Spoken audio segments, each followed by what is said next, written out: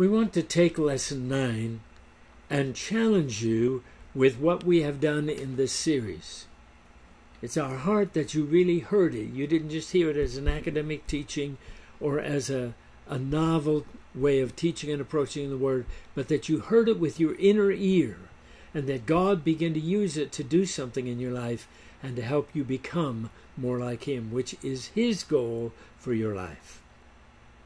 Ministries, functioning in gifts, all of that, all of those are but tools to work the nature of the Son in you so you can become one of those sons whom He has been promised.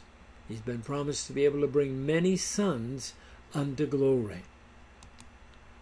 We're talking now the challenge of the Word, becoming the Word made flesh and becoming bread for others to eat. The challenge of God to the hungry heart. Now remember, there are two reasons for mature wheat. The first one is seed to the sower. Will you allow God to separate you from the rest of the wheat to become seed to the sower? I remember when I lived in Christian community and we did everything corporately, and one day I was asked, it was seed time, and I was asked to go and fan the wheat. Now everything was back to the land, so we didn't have electricity. So they had this special unit which shook. You poured the wheat in the top, and then you turned this wheel that had others attached to it, had a fan attached to it, it had shakers attached to it, and different sieves level. And what it did was it blew out that which was too small to plant and probably too small to make to crush for bread. So it threw out the bad seed, it threw out the tares, it threw out the... By the wind of the Holy Spirit, by the wind, there was a separation so that only good seed was saved to be planted. Second of all, will you let Him seemingly bury you in a hidden place, the earth of His choosing? Too many of us want to be prominent today. We want to be prominent in ministry. We want to have the first place. And Jesus condemned the scribes and Pharisees. He remonstrated them for wanting the chiefest place in the synagogue. Think on that. Now, will you be willing to die to bring forth much fruit?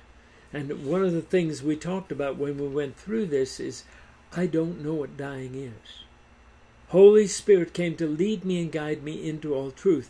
Therefore, I must assume that unless the Holy Spirit teaches me how, I don't know how to die properly. I am sure that it's probably dying without whining. Okay? And that I definitely am not able to do 100% of the time. Okay? Will you be among those who let the tares grow among the wheat? Now there's a challenge. Let both grow together until the harvest. Then the final challenge is, will you allow the word of the kingdom to grow to maturity in you? It is this seed, the sower seed, that lets the kingdom word grow to maturity in him, that God might take him or her and plant them in the world, or plant them out there in the field, so they go through the process again as a person. You can apply this to the Word becoming flesh in you and the Word dying in you and bringing forth kingdom within you. But you can also apply this as God begins to raise up mature men and women and plants them in the world, and they go through this process, so that they bring forth many other kingdom seeds. And some of those seeds, there's an illustration that I use often when I'm teaching extensively on this, and it's the story of Robinson Crusoe. And the story of Robinson Crusoe, the first 3 years he had grain that came ashore, And the first 3 years he planted grain, it was seed for the sower. He didn't keep any for himself. He kept all for seed and replanted it. And the 3rd year, he separated it out so that it was seed for the sower, and he now could begin, there was enough he could begin to make bread for the eater. It's not all to be seed until, if there's enough seed for seed and to make bread or make wheat or make grain, or make flour. But Robinson Crusoe took 2 years, and then the 3rd year there was enough. He knew that he planted enough he could have seed and make flour so he could make bread. Again, I want to remind you, let God do this work in you. The challenge, remember the second reason for mature wheat.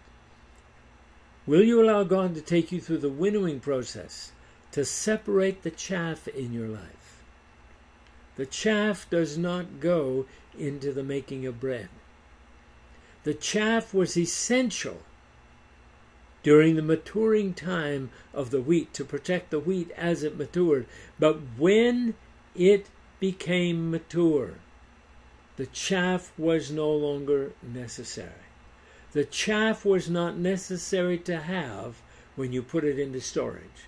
The chaff is not necessary to have when you replant it in the wheat field. And the chaff is not necessary to the making of bread. So, will you allow him, second of all, will you allow him to bruise you and yield to the process of losing your individualism? If God speaks that you're seed for the sower, this second process does not apply to you. But if God speaks that you are bread to become bread for the eater, this process is essential, or you'll never reach your destiny. Will you submit to the kneading, the rising and kneading process so he can prepare you as bread? And remember, it wasn't just once the bread was kneaded, there were several times the bread is kneaded. Getting it ready, both for the final process and for the fire. Will you allow God to put you through the fire that you might be baked as bread to feed the hungry? There's a song we used to sing in Christian community. Let's see if I can do it. Would you be poured out as wine upon the altar for God? Would you be broken as bread to feed the hungry? Would you be so one with me that I might do just as I will, to make thee life and love and light, my word fulfill? After the loaf is finished, will you allow him to break you so that your brokenness feeds others? I may go in the days to come into other areas of a harvest process, of the other things that we have taught on being in the harvest and the different types of harvest.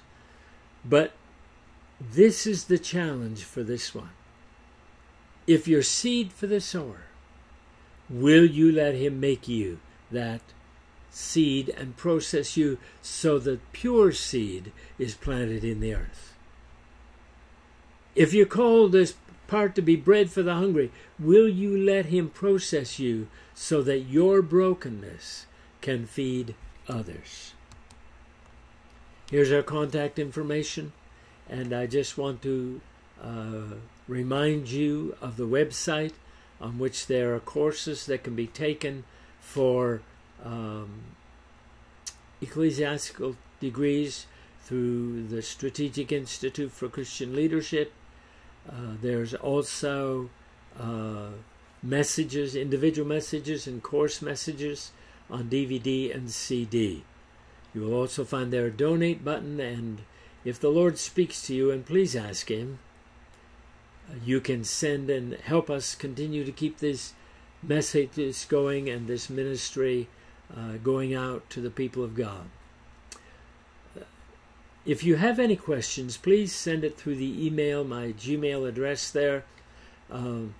That way I will answer the questions and I won't lose anything as I'm going through and answering your questions, whether it be one question or whether it be one question with multiple answers or whether it be multiple questions with multiple answers. This is Dr. William J. Hurst of Dr. William J. Hurst Ministries and the Institute for Strategic Christian Leadership, teaching all nations the practical Word of God and mentoring students one student at a time. May God bless you and give you understanding of these things is my prayer.